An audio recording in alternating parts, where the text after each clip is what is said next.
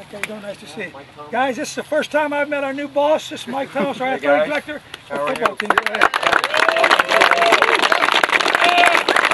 I know Coach Gilmore.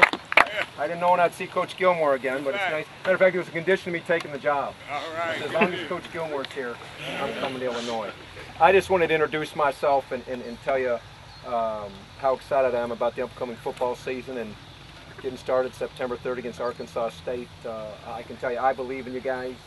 I know nationally, you know, you can't pay attention to those people out there. As I just told the media when they had me on the radio, they said, well, what do you think about that? I said, I don't think anything about it, because guess what?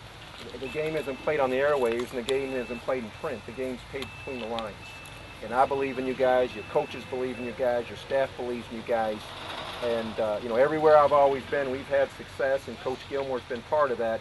And it's always been because we've flown under the radar. And you guys are going to fly under the radar. And as I like to say, it's amazing what you can accomplish when you don't listen to other people's expectations. So as long as you believe in yourself, okay, and you believe in each other, and you believe in these coaches, you're going to be fine. I don't care who you're playing against. You need to believe you're going into battle and you're going to win. Okay, and I truly believe that that's going to happen, that you're going to have great success this year.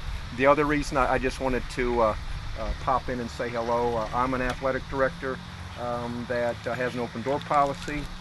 It's not because I want you to come up and gripe about your coaches or Adrian or you know, sports medicine. That's not what it's about. I just want to, you know, if I can ever be of assistance to you, you know, as they ask me, you know, with my student athletes, it all starts in the recruiting process. And it's about what happens while we're here, and I believe in being part of your lives when you leave, okay? And helping you beyond football, helping you beyond the University of Illinois. I think Keith would tell you, the University of Cincinnati, I think the most people, I don't think everyone at Cincinnati is disappointed I'm leaving, but I can tell you the people that are disappointed are probably the most of the student athletes, because I really believe in being part of their lives and not just being, you know, somebody that they never see. And I'll tell you this, I will not know all of your names for a while. I'm going to do my best, okay? It's easy for you because I'm one person.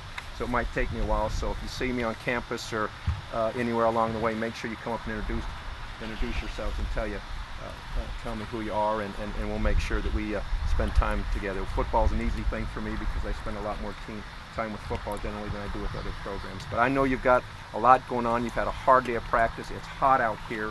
I just want to say hello, meet Coach Zook, and haven't met all other than Keith. I don't know if I know any of his staff. But I'm looking forward to spending time with them as well. So anyway, I know you're getting ready to wrap it up. I think Saturday's your last day, and you know, you need to kick butt in class and do the things you need to do in the community, and we'll have a lot of fun this year. So thank you for everything and for this time.